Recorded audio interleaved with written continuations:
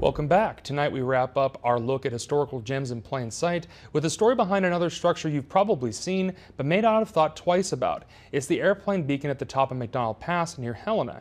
MTN's Melissa Jensen speaks once again with the Montana Department of Transportation historian John Axline. And this one was built in 1935 and it was turned on in November of 1935.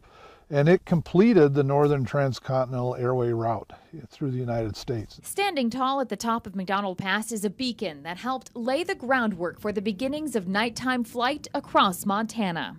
This was the last one built. It was the last one being turned on, and it was also the subject of a big celebration in Helena at the regional airport, while they all stood out there in the cold waiting for him to light this particular beacon. Montana Department of Transportation historian John Axline says as aviation became a bigger part of mail service in the early part of the 20th century, it became clear that there needed to be a system of guidance. And so at one time there was 80 beacons that guided nighttime pilots or nighttime flight across Montana.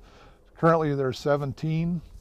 And this particular beacon, in my opinion anyway, and I know there's at least one person who might disagree with me, I think is the most significant of the entire system. It's listed in the National Register of Historic Places. It's still operational, and Montana, in fact, is the last state in the Union to still use nighttime airway beacons. For Axline, the beacon is another of our local reminders of a time that may be in our past, but that speaks loudly to our present and should be preserved. Everybody knows it's there, but nobody really knows what the history of it is. And that it really did play a significant role in Montana's history at one time, especially in the development of aviation in the state. At the top of MacDonald Pass, Melissa Jensen, MTN News.